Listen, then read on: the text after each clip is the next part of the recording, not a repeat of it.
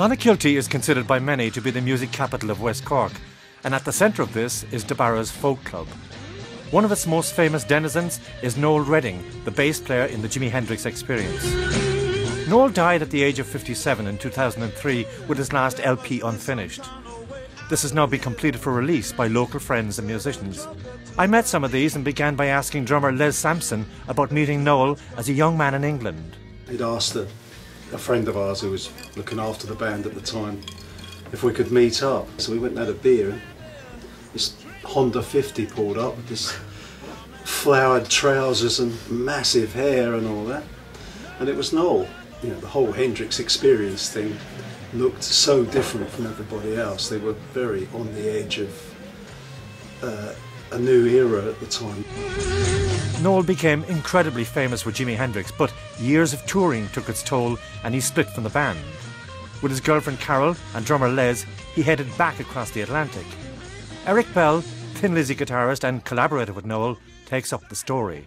He was living in Los Angeles with Carol, and I think he had just finished with Fat Mattress, as far as I know. And he said it was insane, like Los Angeles, that the parties were just, you know, and they had to get out. And he said one night him and Carol got the map of the world and held hands and did this, shut their eyes and landed on Clonakilty. You have to understand that at the time he was so famous he couldn't go anywhere. The big joke was that you'd be walking through the Agobi Desert and someone would go up and say, "Hey, aren't you, you know," we'd always laugh about that, but it was true. Hollywood 1 minute, another plane ride, and we're in Dan's cottage in Rosscarbery. There's a light in the wind. Noel eventually bought Dunoan House near Ardfield and settled down to write and play music with Carol and a burgeoning group of local musicians. I met up with Olive Finn, whose father owned a pub on the main street where they'd often gathered to play. I remember one time Dave Clark and Les and Eric, and there was three, I can't remember the other musicians, but they just set up in the tiny back room in my father's pub with amplification. I mean, the customers were just going, my God, and the noise, and like, I'll never forget that evening. I think there was a writer from Melody Maker there as well who wrote a big article about it in the paper at the time. So the excitement as a teenager, you know, so it became normal for me to have that in my life. Clonakilty was like a black and white photograph before Noel and Carl came, and this kind of rainbow colour followed them through. But life at Dunoan, whilst fun, was also tough. He lost Carol in a tragic car accident, his mother passed away, and money was also scarce. Rich in experience, had a few bob, but nothing like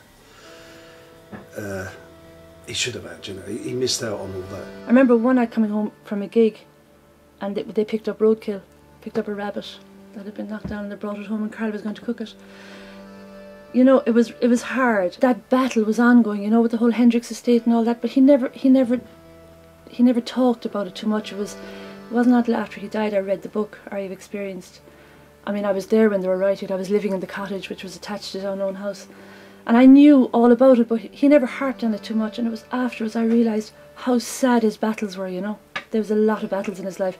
Carl's death obviously was huge. Yeah, huge hole in our lives after that. Thank you, good night and good luck is Noel's final musical message. He wanted to start playing and recording again, so that's when myself and Jeff got together, moved all our equipment into his living room. We used to just say, well, who do you fancy on this one, Noel? And he'd phone up someone and get Eric in, wouldn't he? Yeah, he was going to get Jeff Beck to come over at some stage as well. Donovan. But out of that we ended up with an album's worth of material, which has now taken 10 years to produce, and this is a limited edition just as a tribute to our old friend, basically. It's a long career Noel had, although he was never allowed to get out of his little bit with Hendrix. You know, there's all association with him, but this really gives forth what he was about in the creative thing, his giving of music. You know, without getting too deep, like, we're all here for a short time, and I think it's amazing to have left your stamp on something. You know what I mean? A little bit of yourself. Child, the law can't touch you at all.